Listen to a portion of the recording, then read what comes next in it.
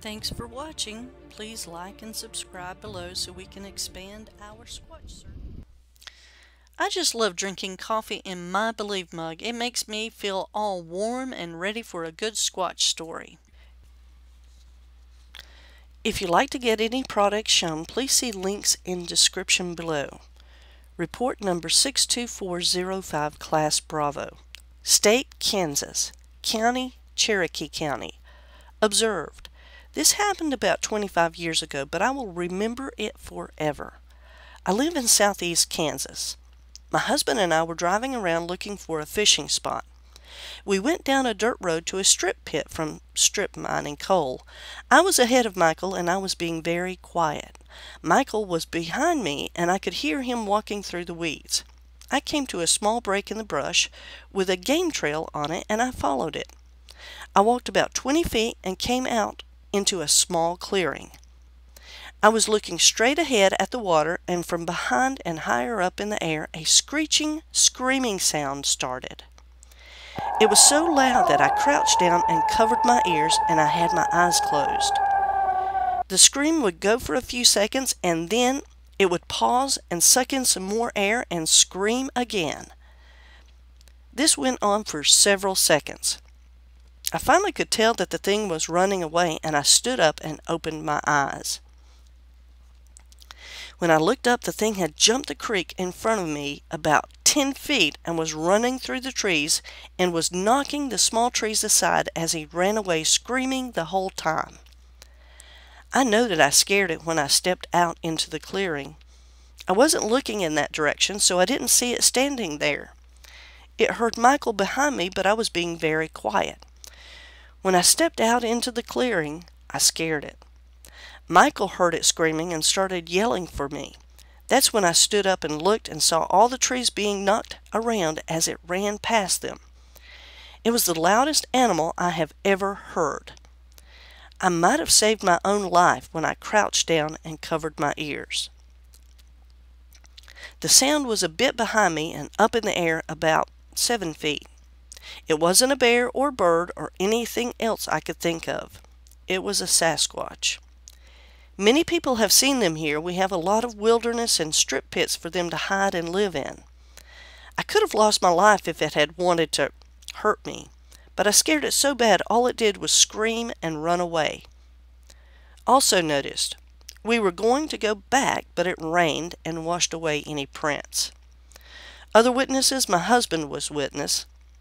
Other stories, Michael saw one about 8 years ago at a bridge about 2 miles from my house. Time and conditions, daytime, clear day. Environment, it was a heavily wooded area around a strip pit, 1 mile from Big Brutus, southeast Kansas.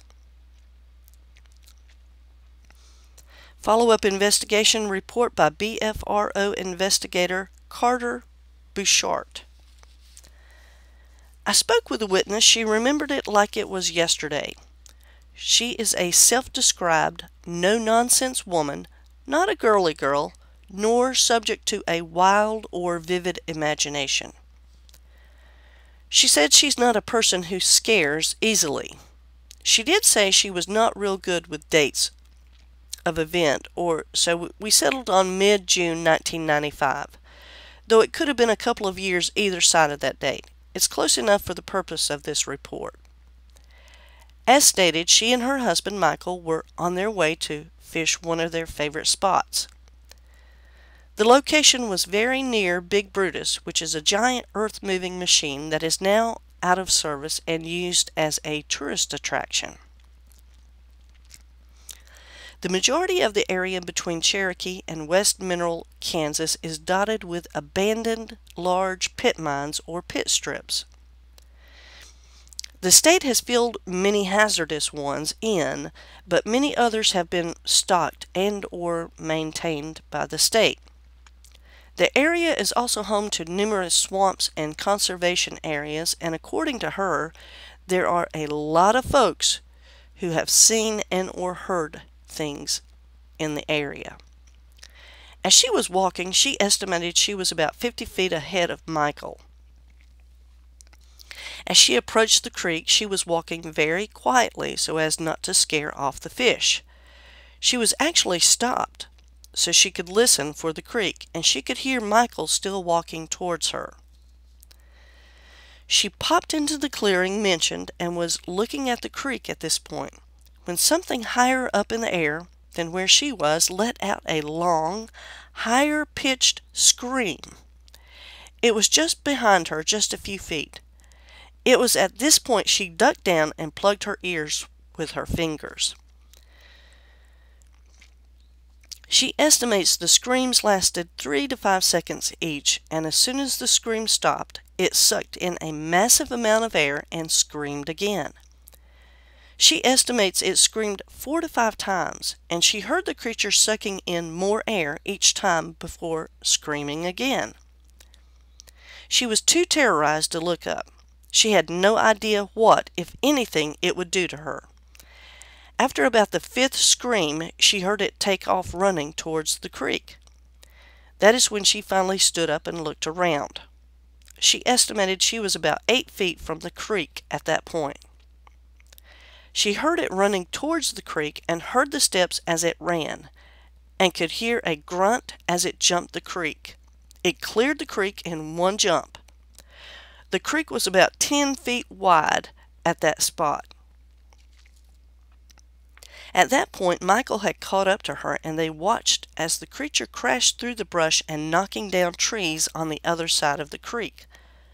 Watching the trees and brush moving as it plowed through, it was gone in 5 to 6 seconds. The scream was blood-curdling and incredibly loud. When she got to the area where the screaming started, she was looking to the left at the creek, and whatever creature was screaming at her was to her right and slightly behind her. When the screaming started, she hit the ground in a ball, stuck her fingers in her ears, and waited to get eaten. For good reason, she never looked around. She is only 5'1" in height, and her estimate of the height or area of the scream to be between 7 to 8 feet in the air. As we spoke, she surmised, and I agreed, that it is likely she walked right up on a creature that must have been laying or crouched down and just startled it. It might have been as scared of her as she was of it. It could also have been listening to her husband approach as he was walking kind of noisily. Her husband had come running from where he was when the screaming started towards the brush where the trail was, the one where she had been standing until she ducked down. He heard the screaming but couldn't see her because she had dropped to the ground. He was yelling for her, but she did not answer him because this thing, whatever it was still right beside her and had not started to run off yet. He actually thought she had been killed or eaten for a brief moment. They loaded up the car and headed home. She was not been back to that spot unless in the company of numerous friends in all the years since.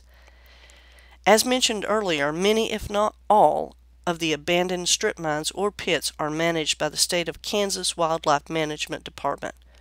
There's plenty of deer, fish, and productive farmland. There are numerous tales by the locals of sightings and sounds associated with Sasquatches. Her husband had seen one about 8 years before near their home. Please like and subscribe below so we can expand our Squatch search with your help. If you do have an encounter to tell, send to SoCalSasquatchOrganization@gmail.com. We now have SCSO Keep On Squatchin' t-shirts available. See link in description below. Join the community and show it off wherever you go.